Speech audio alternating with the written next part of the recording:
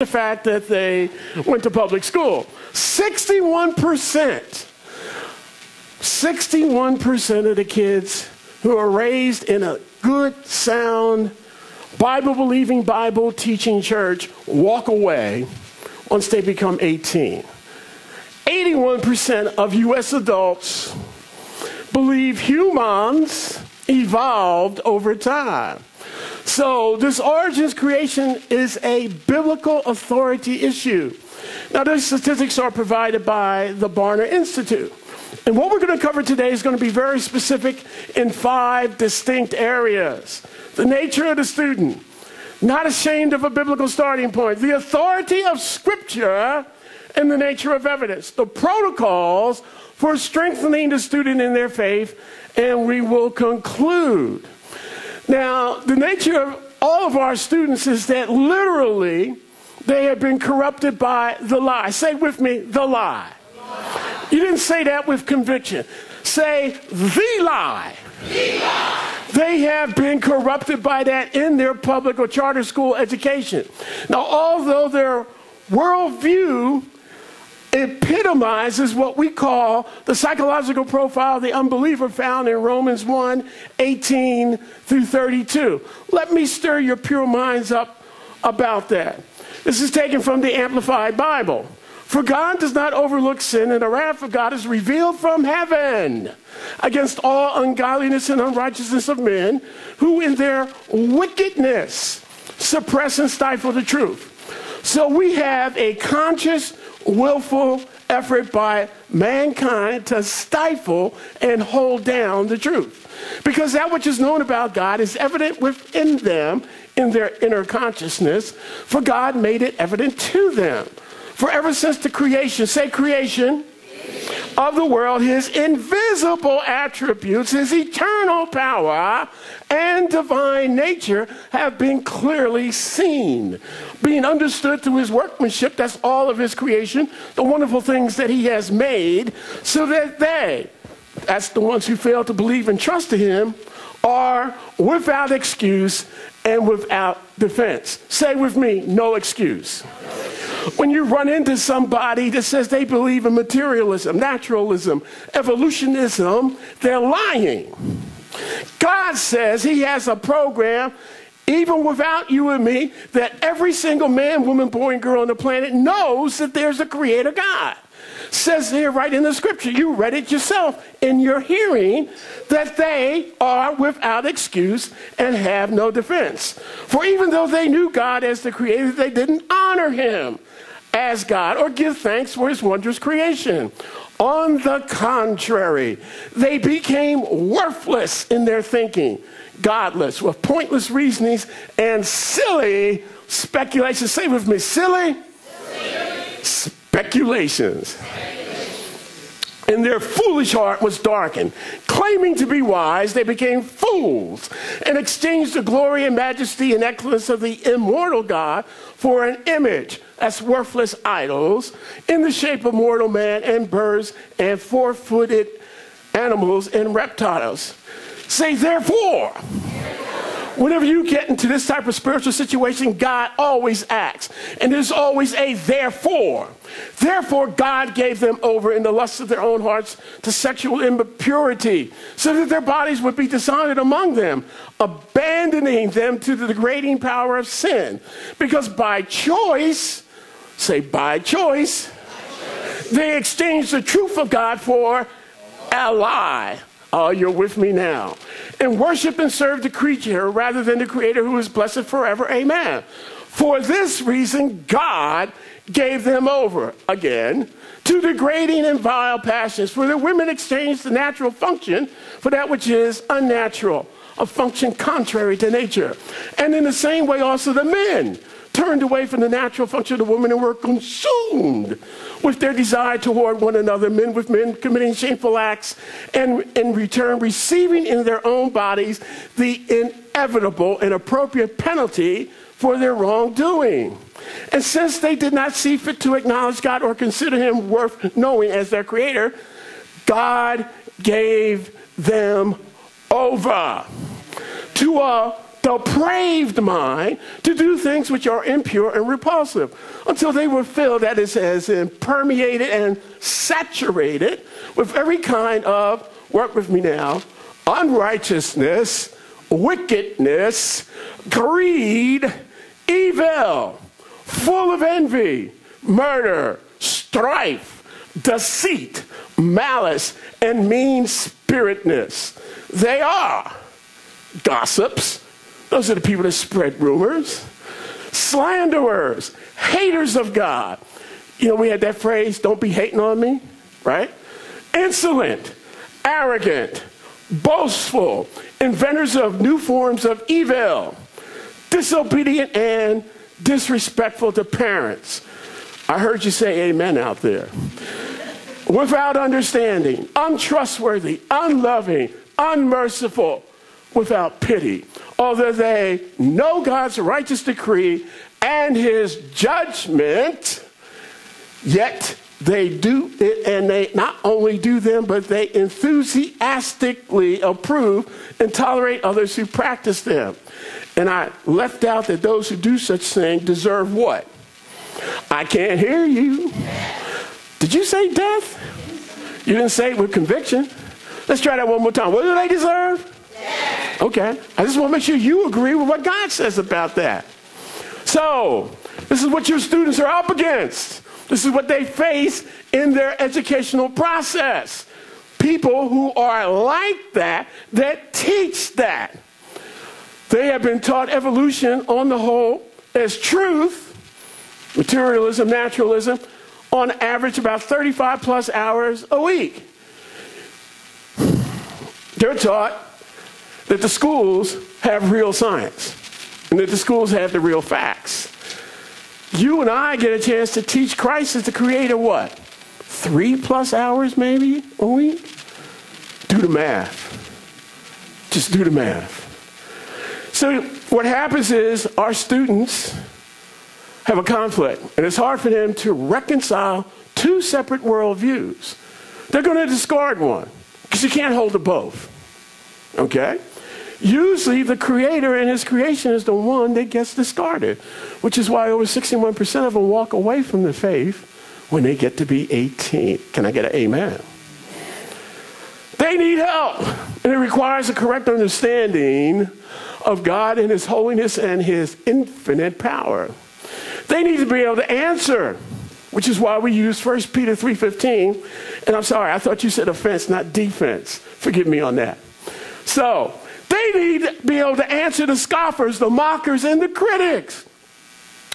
And they need to understand why evolution and naturalism lack, say with me, lack scientific credibility. All right, let's take a quick look at this clip. Can we get the volume on Evolution that? is true. Since evolution is true and Christians don't believe it, then Christians don't believe science and they aren't rational people. Really. Let's put that claim to the test. First off, evolution in the sense that things change is evident. No rational person disputes that. Therefore, rational Christians believe it. We can observe change. But evolution in the sense that life came from non-life and then that life began to randomly generate new genetic information and over time it eventually produced humans is something entirely different and something that quite honestly doesn't hold up against science. In other words, evolution in the sense of molecules to man is not scientifically plausible and therefore should not be viewed as scientific fact. Quite honestly, it is in great opposition to science, that is, observational science, the kind of science we can test and repeat and use our 5 senses to understand. Science demonstrates that over time, living organisms lose genetic information. They don't gain it. That same science demonstrates that life doesn't arise from non-life. Follow along if you would. Fact 1. There is no known observable process by which new genetic information can be added to an organism's genetic code. None. That pretty much refutes evolution right away because there's no way to go from a fish to an amphibian without adding new information, right? If living organisms cannot produce new genetic information, how can anything gradually change into something of higher intelligence or form or complexity? That is, how can anything evolve from an amoeba to a man without adding new genetic information? The answer, of course, is that it can't, plain and simple. Now, some have speculated and they have imagined all kinds of things, and they brought in artists to produce creative renderings based on guesses, and they have been successful in telling a very convincing story that humans evolved from ape-like creatures. But those are just drawings, people. They're just stories. But what we really observe is humans are humans and apes are apes. Now, if fact one buried evolutionary thinking deep into the Precambrian soil, this next fact, fact two, tosses so much sediment on it that not even the greatest team of paleontologists with the latest subterranean gizmo could dig up the remains. Check this out. Never, again, never has it been observed that life can come from non-life. So here are two major scientific evidences against evolution. I reiterate for clarity, life has never been observed to come from non-life,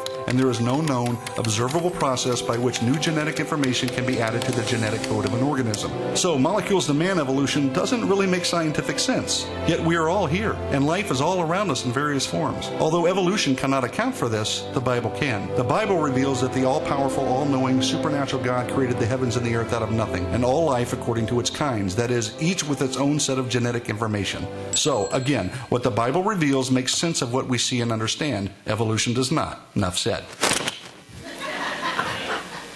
So, here's how we do this. At the end of a clip, when he says enough said, you say enough said. But you guys say like you down at the, sorry to say, the Spectrum, the Wells Fargo Center.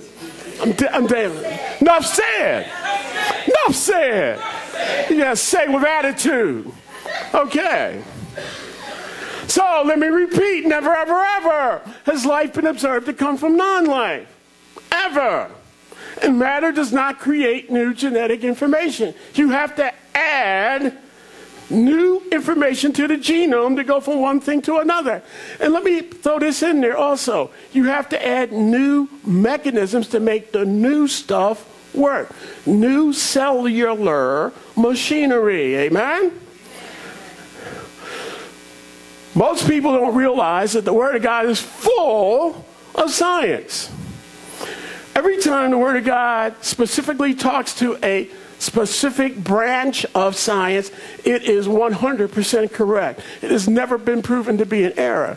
Just a few samples, and I'm talking about just a few. You have geology, the shape of the earth in Isaiah, gravitation, Job, glacial periods, Job. But oh, by the way, the earth is round. I've seen it for myself up high. Biology, you have biogenesis and stability, blood circulation. How many of you are familiar with the Twilight Saga? Isn't there 3 or 4 movies in the Twilight movie thing? Vampires, werewolves, right? Okay. If you got bit by a wolf, what's going to happen? You're going to die. You're going to be its next dinner. Listen to me. Look up here. You ain't turning into nothing but a meal. All right? If you get bitten by a bat, what do you think is going to happen? You're going to turn into a vampire? No, you're going to catch rabies and die. Okay? These are things of fiction. Biogenesis stability means humans will always be humans. All right? And there is no such thing as the Little Mermaid. All right? I'm sorry. Disney sold you some bad hype. Okay? Astronomy. Long before there were Hubble telescopes and Spitzers and Chandlers and all that good stuff, God says that there were magnitudes and differences in the stars. You now know that you got brown dwarfs, you got white stars, you got yellow stars, you got blue stars, you got orange stars, you got all sorts of stars. But long before we had the equipment to see that, God said, this is how it really is. Anthropology. Anthropology is the study of man. God says he has made you and me in his image and his likeness. Say this with me. Will. Intellect. Emotion. That's how you are made in God's image. I hate to break it to you, you got none of that omnipotent, omniscient, omnipresent stuff going on. But you are made like him in will, intellect, and emotion. Therefore, in the catalog of what God did in the creation week, you are the only one, he says, is made in his image and likeness. Everything else is made after their kind. So in other words, you got big dogs, you got little dogs, you got hairy dogs, you actually have naked dogs, okay? You have wolves, but they're all dogs and wolves, right? You got big cats, naked cats, fairy cats, wild cat, domestic cats. But what are they? Has anybody ever seen a cog or a dat? That's a dog, cat. Come on, cog, dat. Come on now, work with me. Thank you, thank you. Anybody ever seen one of those? I can tell you why you will never see them, because God's putting in place genetic barriers that only like kinds can reproduce. Okay? It's as simple as that. And you don't have a monkey's uncle in your background. There's only an 86% similarity between chimp DNA and human DNA. Now you would say, well, 86, that sounds like a lot. Yeah, but you don't know your genomes and your DNA. That's a gulf that cannot be breached. That 14% represents a gazillion genome differences between chimps and humans. By the way, if you get more than 3 differences in your normal genetic chain, you die. 3. And I'm talking about a gazillion between you and a chimp. By the way, what's the difference between a chimp and an ape? Who can tell me? It's real simple. Nope. Who said that? What'd you say? Booyah! Great apes have no tails. Monkeys have tails. Okay? Now that's important for old heads who remember our parents who served in World War II, especially in the Pacific, where they had tails going around that our grandfathers had tails. And the people walk up to, can I see your tail? Oh, you think I'm joking? Okay. All right, archaeology, that's that Indiana Jones stuff. The flood, the fossils, ancient ruins. It's all right here in the Word of God available for you. Now, the nature of science. Everybody say with me, empirical science. Empirical science. That's the same thing as observational science. That's stuff that you can observe, test, repeat, make predictions, create things. Historical science is what you infer about the past. Quick English lesson. I'm doing the talking right now, right? So I'm making the implications. You are listening to me and you are inferring what I'm saying. Follow me? I imply, you infer. How many people here are old enough to remember DOA? That's dead on arrival. I have a hand back there? Right, the English professor? Don't you remember that famous line? I imply, you infer. That was for free, by the way. We're going to take a look at this quick clip. Let's see what it's got to say on the nature of science. Have you ever heard this?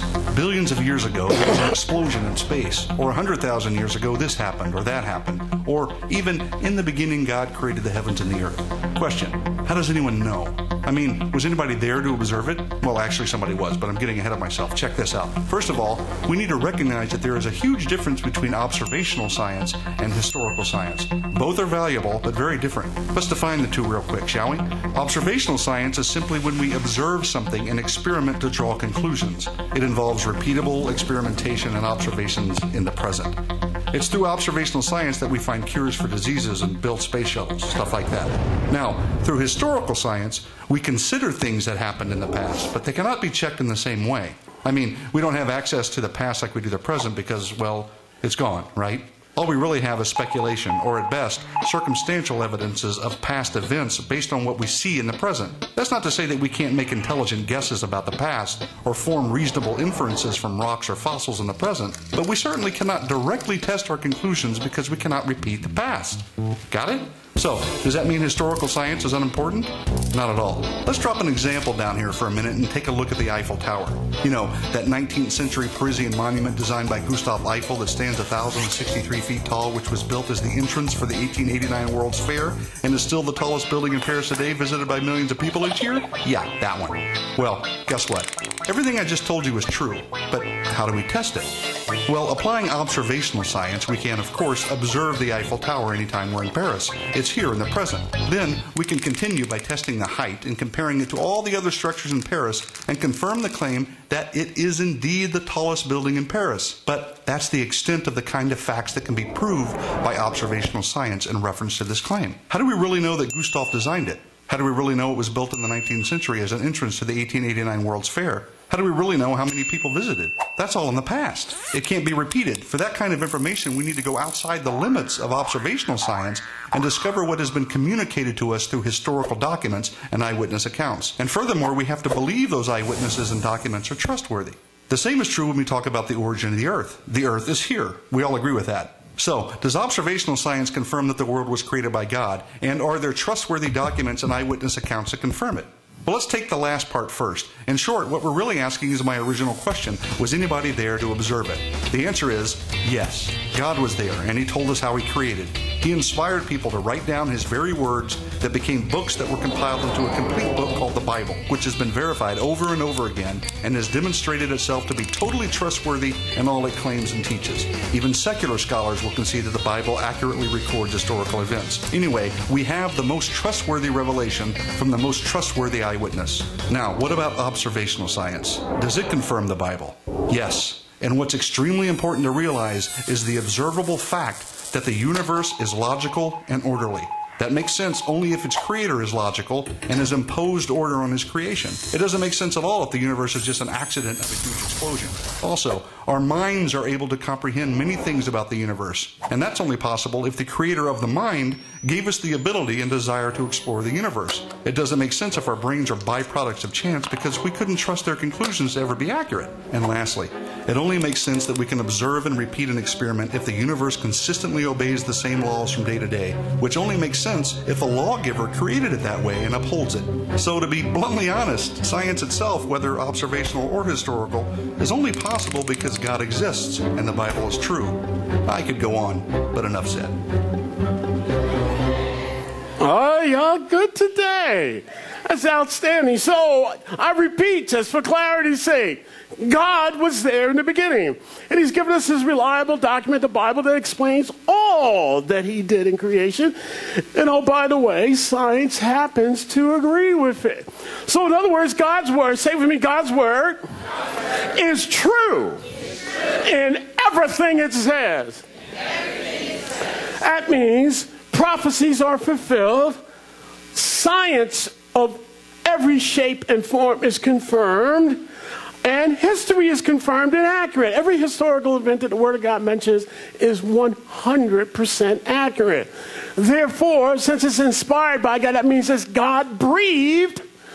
Say with me, the Word of God, is authoritative. That means it has authority over you. Amen. It is inerrant. That means there's no error. It's infallible. It never, ever, ever fails. How you like that? And it is, watch this now, the standard for truth. Not your opinion. Not what you think. The Word of God is the standard for truth. See, because you have the Word of God, you understand what the meaning of life is. You have standards that don't shift from the left or the right. You understand that marriage is between a man and a woman, not Adam and Steve, nor Eve and Evelyn. You have laws. You understand that 6 days equals God's Word is authority. And oh, by the way, there is no such thing, look up here, as millions and billions of years. Human history, cosmic history, is literally about 6,000 years old. The days of creation are literal days. A 24-hour normal day cycle. Evening, morning, first day. Evening, morning, second day. Evening, morning. Oh, you're with me. But if you're going to go with the morals a fallen, fallible man, you're going to have stuff like abortion and pornography and homosexual behavior and lawlessness. And that millions of years equals man is in authority. But students, as you are off in high school and college, somebody's going to ask you, somebody's going to challenge you. Well, if God is so good, because we say that a lot, right? I mean, we have our little Christian phrase, God is good all the time, blah, blah, blah, blah, right? Okay. If God is so good, why is there pain and suffering? Because somebody is going to challenge you about the character of God. Well, if God is such a good guy, why is there pain and suffering? What do you say? I'm glad you asked. You hear these statements a lot. Every day something tragic happens. A child dies. Cancer takes another life. An earthquake kills thousands. It forces people to ask the question, if God is loving and merciful, why is there pain and suffering in the world? Well, that's a good question. And thankfully, the Bible sheds a lot of light on this subject. Check this out. In the beginning, God created the heavens and the earth. That's the declaration of the very first verse in the first book of the Bible, Genesis. The next couple of chapters explain in broad terms what God made over the course of the 6 literal days he used to complete his creation. Light, the sky, plants, animals, and humans. That's right. God created everything, and according to Genesis 1:31, he saw everything that he had made, and indeed it was very good. That is, it was complete and perfect. There was no death and no suffering. There was no survival of the fittest. Animals didn't attack and eat each other. Adam and Eve, the first 2 humans, did not kill animals for food. Genesis 1:29-30 makes it clear that man and animals ate only fruits and vegetables. So the original creation was wonderful, peaceful, without death, full of life and joy, and all enjoying the presence of God, the Creator. So what in the world happened? How do we get from there to here? Well, something drastic must have happened that altered the original creation, and that something was sin. Remember, God created a perfect world and placed Adam and Eve in paradise. As their creator, he had authority over them, and in his authority, God gave them a rule. In Genesis 2:17, God said, "But of the tree of knowledge of good and evil you shall not eat, for in the day that you eat of it, you shall surely die." Well, Adam and Eve heard the rule loud and clear, but they willfully disobeyed it. They ate from the tree God told them not to. They chose to live by their rules and separate themselves from God. So the Creator kept his promise that punishment would follow their disobedience. With the rebellious act of one man, sin entered God's creation and death along with it. But the effects of sin didn't stop there. Because God had given dominion over all of creation to man, in a very real sense, the sin of man affected all of creation. In Genesis 3, we see the beginning of a cursed creation. Thorns and thistles were now part of the world, as well as pain and suffering and death. The world was no longer perfect. It was sin cursed. And that's why tragic things still happen today. And before we give Adam and Eve the full rap, we have to realize that all of us still willfully sin against God. That should make us really pause and think. But for now, at least on this topic, enough said. It's pretty sobering, isn't it? It's man's action that brought sin into the world and death along with it. There was a perfect world before that. Who's the oldest youth here today? Who's the oldest youth here today? Besides our beloved pastor. Okay, I'm going to pick somebody. Sir, would you please come up? Lauren?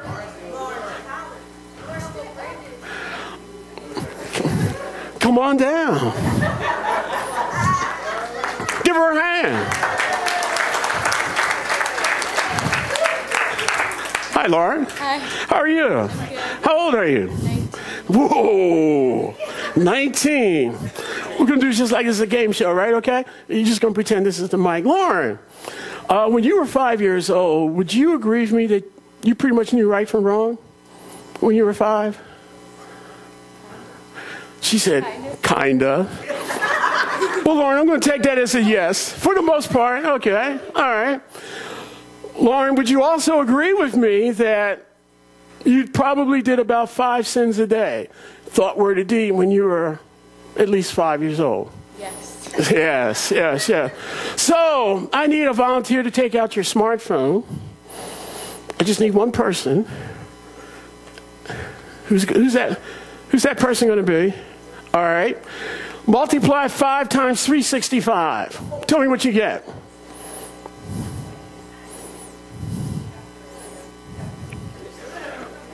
What do you have, Sister Fasion? 1,825 sins a year, Lauren. Woo! And you're 19.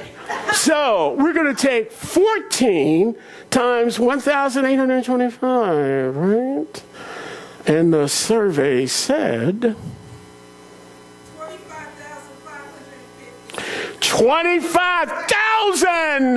We're not talking dollars here. 25,550? Lauren! 25,550 cents. So tell me, Lauren, tell our audience here today, have you done 25,551 righteous things to overcome the 25,550 sins that you've done? Definitely not. Definitely not an honest Hebrew.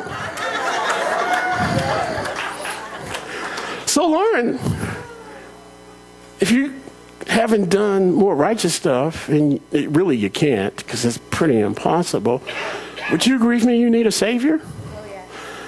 Okay. That's a big time yes, right? Yeah. Yeah. Okay, Lauren, thank you so very much. You can have a seat. Give her a hand.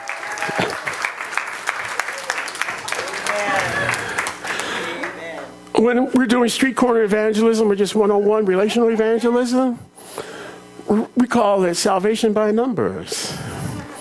I just run the numbers.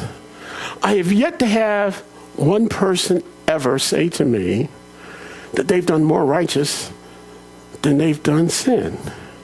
And I say to that, sir, madam, I guess that means you need a Savior, don't you? Seeing as you can't work your way to heaven, it's no good enough that you can do. Won't you repent of your sins and ask Jesus to save you right about now? You'd be surprised how many people say yes. Just run the numbers. Can't nobody beat that. Salvation by numbers. Lord Jesus, I usually take them to a straight salvation, but Lord Jesus, I need you. I believe that Jesus Christ is Lord. I believe he arose again from the dead and paid my penalty for my sins. Forgive me, Lord. Forgive me for all I have done wrong and save me. Save me right now. Excuse me. It is as simple as that. I would encourage you. Do that. Family, friends, co-workers, neighbors. Wherever God has your divine appointment, and it is a divine appointment, run the numbers. It is an effective evangelical tool that has never failed. Amen? Amen. The answer is plain and simple. We messed up. God has provided the answer, and we need to repent and ask the Lord Jesus Christ to save us. By the way, when I'm usually doing that in middle schools and high schools, I get a number of hands that get raised that want to get saved. Multitudes. I do throw in there, you really don't want to bust hell wide open, do you? Okay, all right. Only Christ came to rescue us from our plight of death and destruction. Racist! Hoo-hoo! That's a hot topic, considering our current administration. That's all I'm going to say about that. Question. As you know, this is very interactive today, right? How many races are there? You got to raise your hand. Don't yell out. Sir, I see that hand. Yes, sir, right here. One. Okay, anybody else? How many agree with the gentleman in the blue?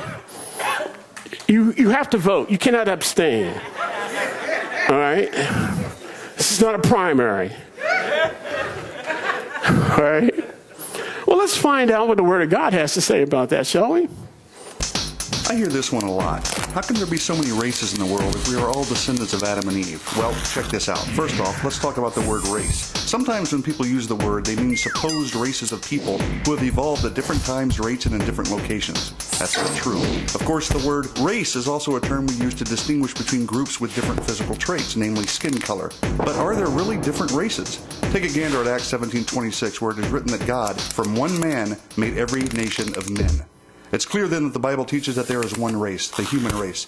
The Bible is also clear that all people on the earth are descendants of Adam and Eve who were created by God. Check Genesis 1:26 through 28. Easy enough. God created two people in his image, male and female, and told them to increase in number. So, Adam and Eve are mom and dad of the human race. Then, their children had children, and those children had children, and so on and so forth for many generations until, according to Genesis 6:9, the world's population was reduced to 8 people who were protected inside an ark during a global flood.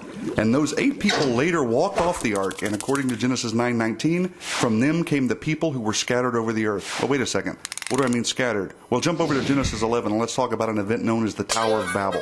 Basically, because of the sinful actions of the descendants of Noah, the Lord confused their language and scattered them from there over all the earth. That's pretty clear and concise. Okay, so we've got lots of people who are descendants of the 8 folks who came off the ark, and now they have been scattered all over the earth. That explains that we are still one race and that different groups of people ended up in different locations. But how do we get a bunch of different colored people if we are all one race? Well, follow along. This, of course, is a simplified explanation, but the basic principles are true. We all have a pigment in our bodies called melanin, which, depending on different variables, produces different shades of the one main skin color we all possess. Several genes control the amount of melanin produced and thus the variability in the skin shade. In fact, it's easy for one couple to produce a wide range of skin shade variability in just one generation, as we'll see in just a moment. Time for a quick genetics lesson. DNA is the molecule of heredity that is passed from parents to children. A child inherits 23 chromosomes from each parent. Each chromosome pair contains hundreds of genes, which regulate the physical development of the child. However, to illustrate basic genetic principles pertaining to the topic, we'll just talk about 2 genes, the genes that control the production of melanin. So, let capital A and capital B symbolize versions of the gene that code for large amounts of melanin, while little a and little b code for small amounts. Got it? Easy. Check this out. Take a look at the upper left. Let's say dad contributes capital A, capital B genes, and mom contributes capital A, capital B genes as well. Together they will produce a child with capital A, capital B, and capital B. This is a kid with a lot of melanin, and thus he will have very dark skin. Easy to see.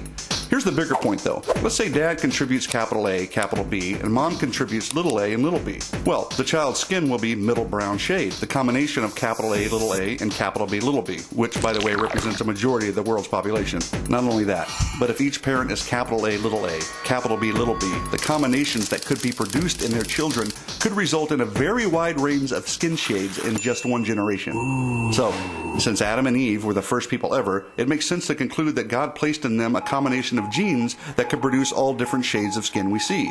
Those same combinations would be present in Noah and the 7 other people who boarded the ark.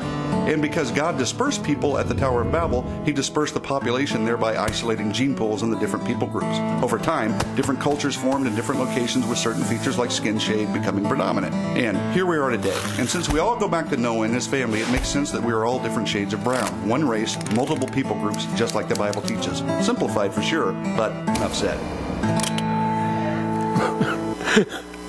So the biblical view is Adam and Eve. And by the way, they had a bunch of kids. Genesis 5:4. Literally, the Hebrew idiom is that they had a troop. Sons and daughters. Noah and his sons. How many sons did Noah have? 3. And their names are? Outstanding. And of course, it's 150 years after they get off that very large ocean-going vessel, and they get dispersed at the ziggurat or Tower of Babel. So the $64,000 question is, what color was Adam and Eve's skin? Middle brown. You mean like Doit? Shades of skin, lots and lots. Capital A, capital B, small a and small b for small amounts, right? The science is real simple on this. If Adam and Eve only had small a and small b, they could only produce kids that would look like that. If they had capital A and capital B, they could only produce kids that look like that. Obviously, that lacks genetic variation.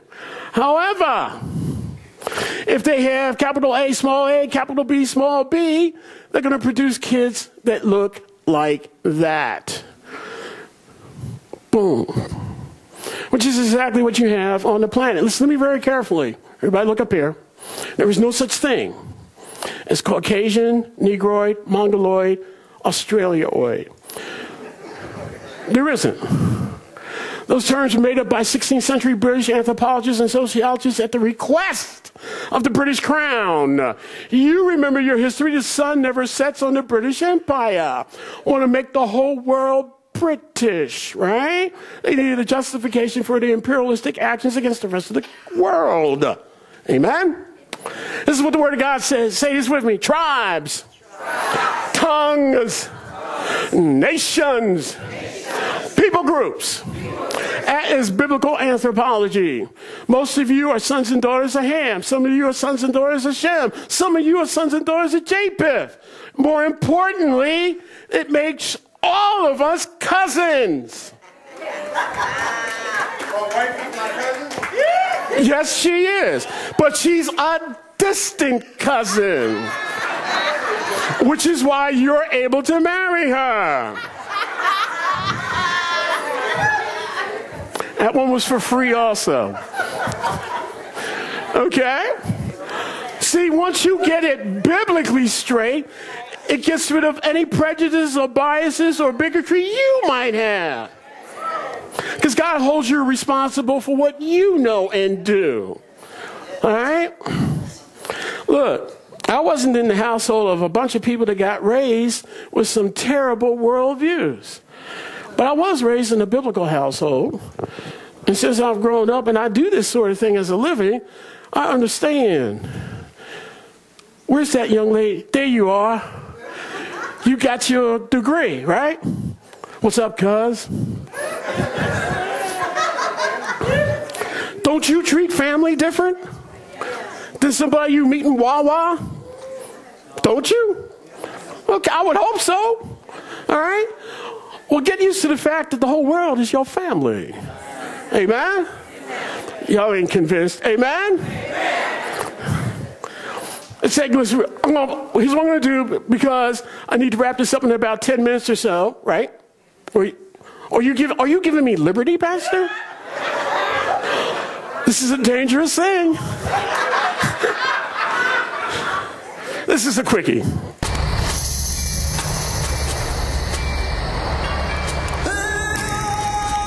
After the flood, Noah and his family gave thanks and offered sacrifices to God for preserving them. God told Noah to go and multiply and fill the earth. Noah's family flourished and multiplied, but they did not spread all over the earth. Instead, they moved down from the mountains of Ararat and settled in the plain of Shinar and dreamed of building a great city. Come, let us build a city and a tower to the heavens, so that we may make a name for ourselves and not be scattered over the face of the whole earth. God, the creator of the heavens and the earth, looked down upon them and saw the city and the tower they were building. They are united and speak the same language. Now nothing they imagine to do will be impossible for them.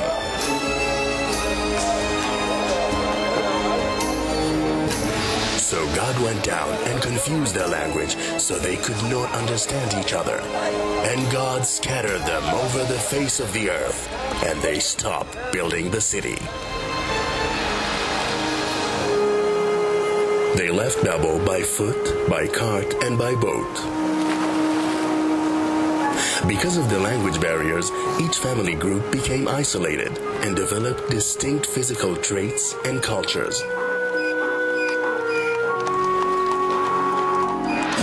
But all came from the three sons of Noah, so they all share the same genes and all share the same promise of the Savior, the seed which God promised to Adam in the Garden of Eden.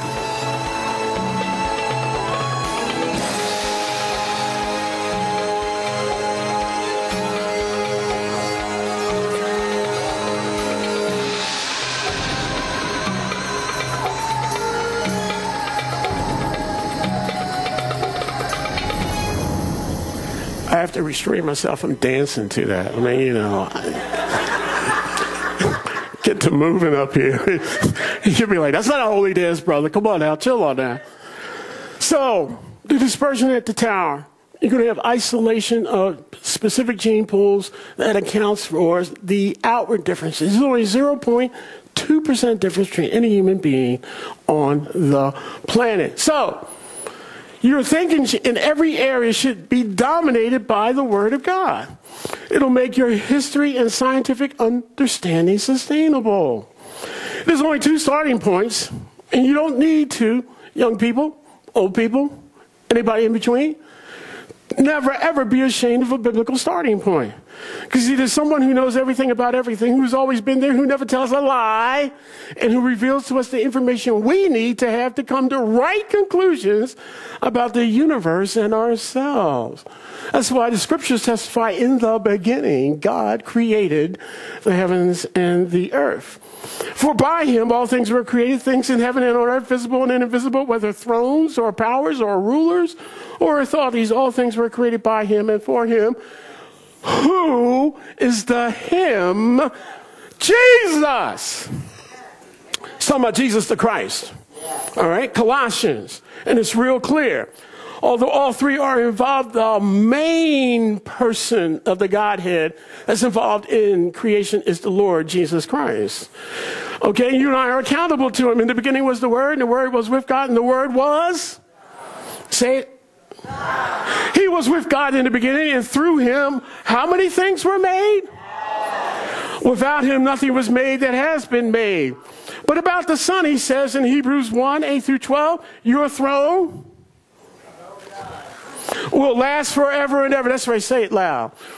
And righteousness will be the scepter of your kingdom. You have loved righteousness and hated wickedness. Therefore, God has set you above your companions by anointing you with the oil of joy. Oh, I get excited about this. He also says in the beginning, you laid the foundations of the earth, and the heavens are the work of.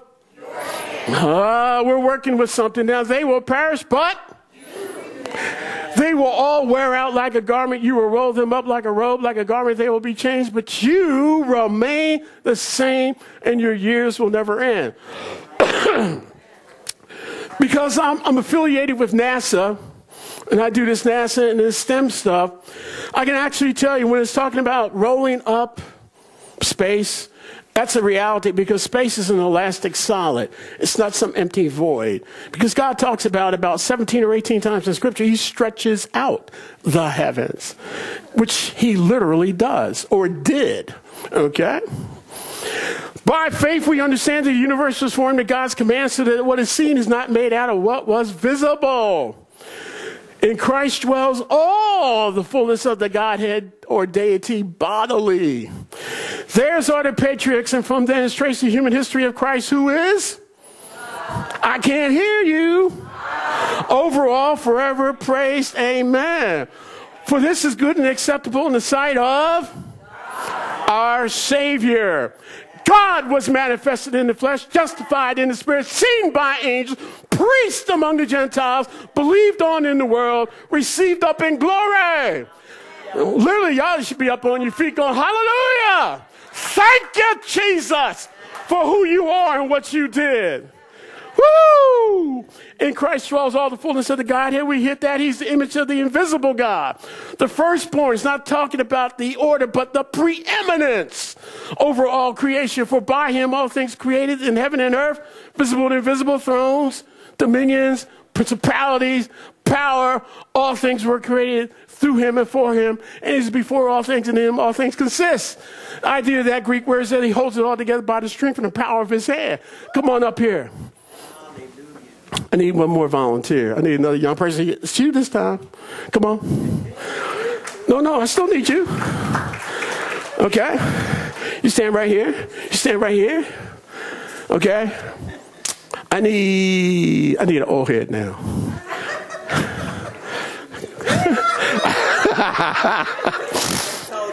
I do. I need an old head. Anyone? Come on. Come on. Just like in the game show, quickly. All right. Okay, I need you over here on this side. All right, remember I just said all things consist by him. He holds it all together by the strength and power of his hand. Okay. You, sir, are subatomic. In fact, you're the nucleus of an atom, right? Proton, neutron. Okay. Protons have what type of charge? Thank you very much. And as positive charge, y'all should be doing what? Attracting or repelling each other? Repelling. That's what that means, right? Sign language. Okay, I got it. All right.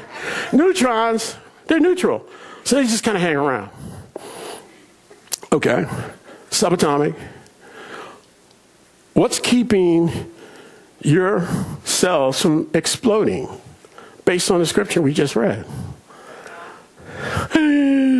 Not you, them. The contestants that are up front. Oh. What show is that they asked the audience for their answers? Okay, all right. The neutron. Okay. God is the one that holds you together at the subatomic level to keep you from flying apart, literally, and destroying yourselves because of his great power and his great love for you. Isn't that worth a round of applause for Jesus? Thank you. Thank you so very much. And to make all people see what is the fellowship of the mystery, which one, the mystery, by the way, I mean, it's just something that hasn't been told. It's not an Agatha Christie mystery, which from the beginning of the ages has been hidden in God, who created all things through Jesus Christ. Now tell me the truth, how many of you really knew that scripture in Ephesians 3:9 was there? Raise your hand. That's what I thought. Besides the pastor, keep your hand down. All right? I expect you to know, sir. You're the shepherd of the flock. But how many of you really knew that was there? That clearly says the Father made everything through Jesus Christ. Besides all the other scriptures. See what I'm saying? We're nailing something down here that you will never, ever forget. Looking for the blessed hope and glory superior of our great God and Savior Jesus Christ. I am the Alpha and the Omega. If I was doing the full version, we would have started in the Old Testament and ran it up through. But we don't have time for that.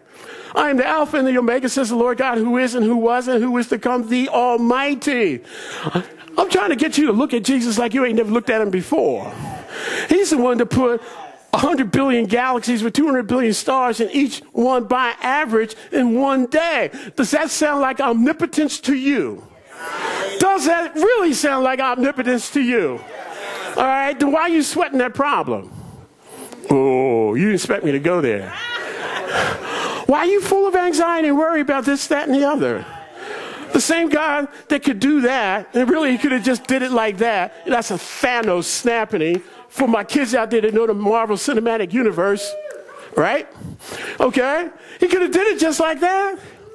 Why are you sweating those issues? Place your trust and care and your anxieties in him because he tenderly and affectionately cares for you. See, fallen, fallible man doesn't know everything. He hasn't always been there. Who doesn't always tell the truth, tries to figure out the universe while rejecting the God of the Bible and his revelation in his word. Because there's two worldviews. Naturalism versus supernaturalism. All right? You're going to have to go on one side or the other. See, God's word has always been under attack since the beginning of history. When Satan tempted Eve, he questioned what God said. Did God really say that, girl? Come on now. He holding out on you. These attacks have continued throughout time. In each case, the truth of God's magnificent word has prevailed. So you have no reason to worry about when you hear new questions about the accuracy of God's word. It's going to prevail, okay? Just as it always has. Watch this.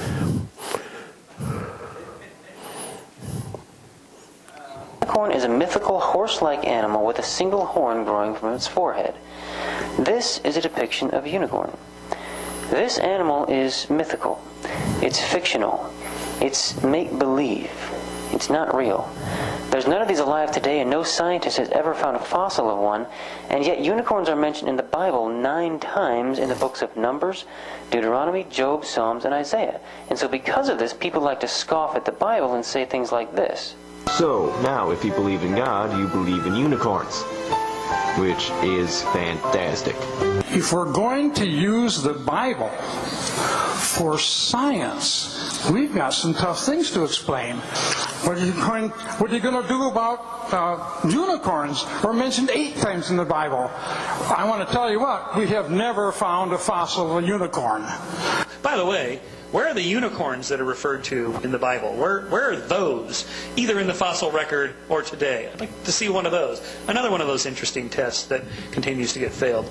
Well, if you get an old 1828 Noah Webster's dictionary, which is the very first edition dictionary that Webster came out with about 200 years ago, and if you look up the word unicorn, it says that unicorn is an animal with one horn, the monoceros. This name is often applied to the rhinoceros. Notice how this definition says absolutely nothing about a horse. It says nothing about a horse-like animal or a mythical animal or a fictitious creature. It says absolutely nothing about Greek mythology whatsoever, but rather it says that this is the name that is often applied to the rhinoceros. Wait a minute. What? The rhinoceros? You mean this is a unicorn? Yes. But the rhinoceros has two horns. How could this be a unicorn? Well, if you look up the word rhinoceros in the same dictionary, it says that rhinoceros is a genus of quadrupeds of two species, one of which, the unicorn, has a single horn growing almost erect from the nose. This animal, when full grown, is said to be 12 feet in length. There's another species with two horns, the bicornis. They are natives of Asia and of Africa. According to Noah Webster, back in the early 1800s, it was